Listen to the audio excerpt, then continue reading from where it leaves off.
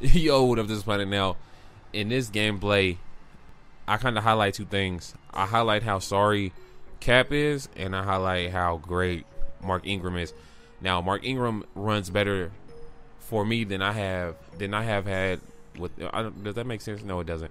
He runs better than for. Oh my god, I'm not restarting this, so it is what it is.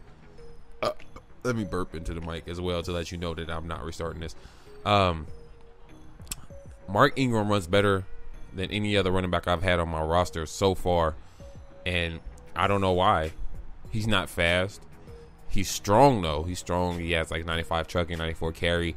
He has like 88, 89 speed, mediocre acceleration. But like at the end of the day, like what? Really, bro? Bitches, you crazy?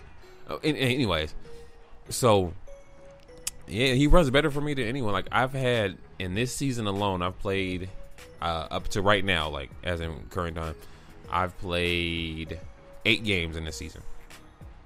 I think 7 games. I'm gonna say 7 games. You know, be sure, be sure. So I played 7 games in this season. He has over 100 yards rushing in every last one of those games, and I'm probably handing him the ball 15 times a game.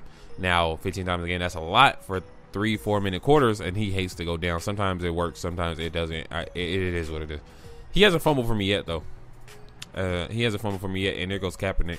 Yeah, right, like he does that all the time. Like in crucial situations, in clutch situations, he does that, and it just irks the hell out of me. I can't deal with him anymore.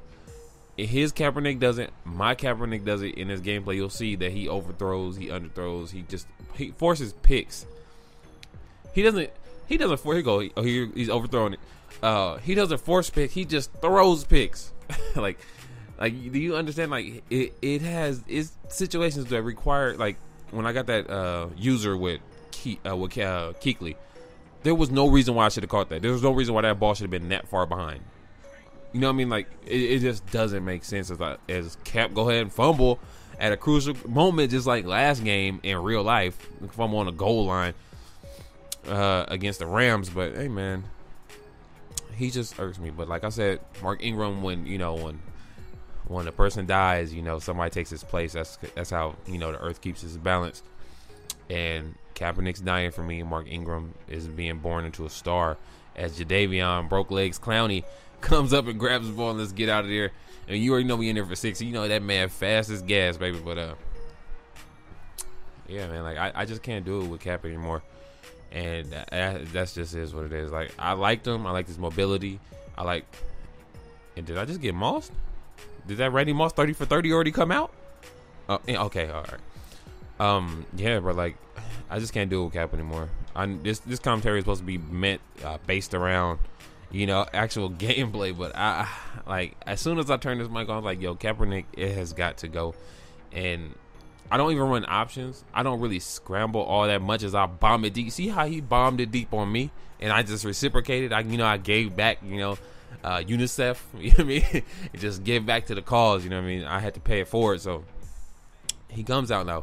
Me on this drive, I was using my linebacker, and I'm like, okay, every time I'm using my linebacker every time, and I'm gonna try to pick this dude off. But apparently, him and Casper, I didn't show a lot of the other plays, but him and Casper, they was, you know, light me up downfield. My users was off. And anyways, came back, got the pick, and I'm gonna make a little move, make a little jig in the hole. And I'm telling you, Mark Ingram, he's a monster. As I whoop, as I pulled the chair on him. But Mark Ingram is a monster. I can't even explain to you how well he's been running for me. Now, I know I seen D Coop.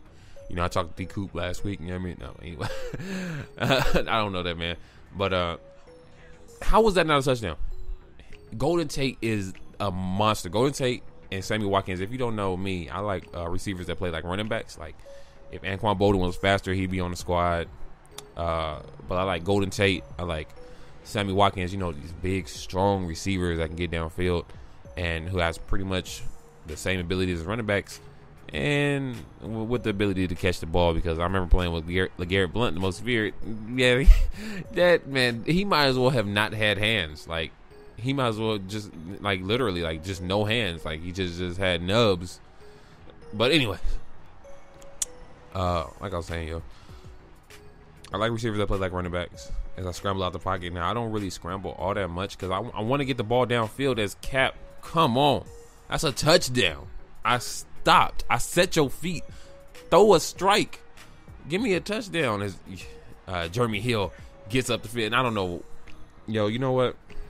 I know exactly what I was doing. I wasn't trying to flex. You know what I mean? I wasn't trying to flex down the field as I hit the showboat. I was trying to precision modify as I just throw a pick. I just do that. Yeah. Anyways, I tried to precision modify the stiff arm, but they don't have that anymore. So it is what it is. But stiff arm works out for me sometimes. You gotta understand. You can, if you time it right and do it right, stiff arm can be your best friend. If not, it's just gonna be a useless stat. Like spin move is a great stat. Spin is great as I go ahead and snag that. Bitches, you crazy. As I snag that interception, but like spin move and juke move are like the two best because there's really, to be honest with you, I'm about to bust this wide open, bust it. As I told you, Mark Ingram was a monster. Like I don't know why it's like the blocking is better for him. I think that's ball carrier vision because ball carrier vision affects the way your offensive line blocks. Like it does. It allows you to slide through holes better. That's what she said. It allows you to slide through the hole easier. And you know, as Jeremy Hill gets in there for 6, after he hits that what's his name, Rashad Jennings touchdown celebration. I don't know why they didn't have that in this Madden because he always does it. But it's just some things I don't know. Like LaShawn McCoy, they never really had his touchdown celebration. At least did they? I don't know. Anyway, that's not what this is about. LaShawn McCoy is having a very run-of-the-mill season. And this is it. This is the end of the gameplay. My bad if it wasn't that hype or anything. I just really disgusted with Kaepernick's play. I am.